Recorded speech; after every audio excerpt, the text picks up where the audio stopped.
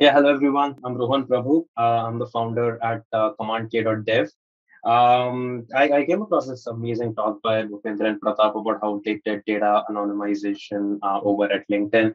To give a bit of background about me, I was director of engineering over at Jupiter, which was one of India's first neobanks. And then, being in the fintech space and in the neobanking space, of course, this is one of those aspects: data privacy, user data protection, anonymization, that is very close to our heart. Of course, from the perspective of regulation and compliance and what is simply required for us to be in business, but also simply, when you're dealing with people's money, you have a commitment, and you've got to live up to that commitment that you're always going to protect your data and privacy. And some of those efforts at Jupiter were led there by me. So Hasgeek has been gracious enough to invite me over for a reaction to LinkedIn's version of their data anonymization layer and their privacy protection layer. Um, so just a couple of thoughts from my side. First of all, like a great shout out to Bhupendra and Pratap for an amazing deep dive into the architecture over at LinkedIn. And of course, LinkedIn is a company, the scale at which it is, that just makes this challenge 10 times more impressive for them to have solved it, or even take a crack at it. At the very outset, basically, the success of LinkedIn's implementation lies in the fact that they have figured out the central points where data is either ingested or processed or data is read from. And those are the places where, you have these primitives of read and write, or maybe even higher level primitives of data transformation, which kind of allows them to centralize the control of anonymization, whether you want to do anonymization at read time or at write time as well. In that aspect, for all companies who are committed to this, and even regulation is going to just get more and more stringent about it.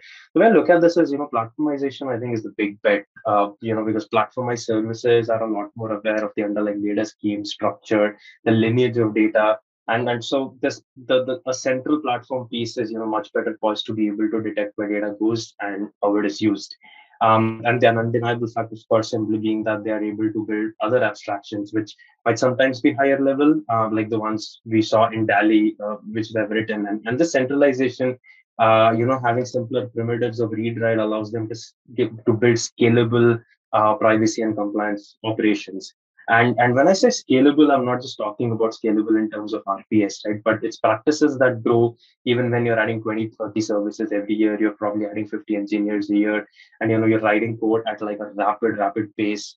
And across all of this, you're still maintaining all of your operations around privacy, anonymization, some cases even localization, and then that's still scalable.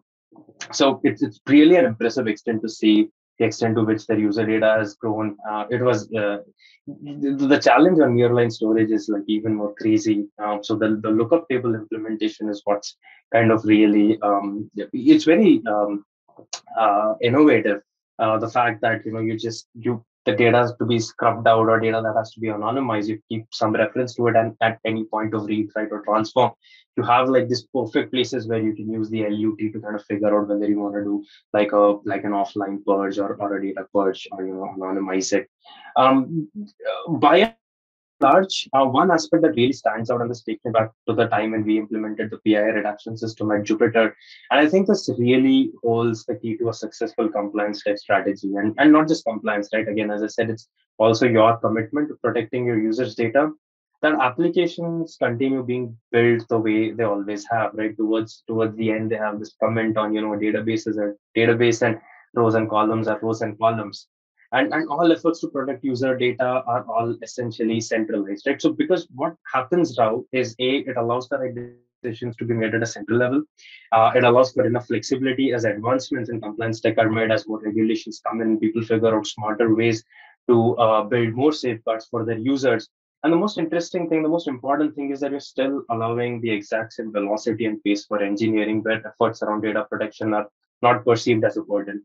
So that helps keep your organization's commitment that much more active, because people, who are not expert at making decisions, are not.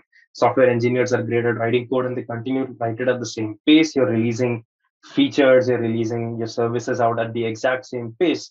And it's a cross-cutting concern, right? So the compliance tech is a cross-cutting concern, and it should be seen that way. And I think the architecture of LinkedIn at this is just fantastic, and it's a testament of how you really imbibe the concept of implementing cross-cutting functions by having a very strong platform layer. And I think that's the key insight for me from this site, and I think that would in general be the advice for any company is looking at going down the compliance tech route as well.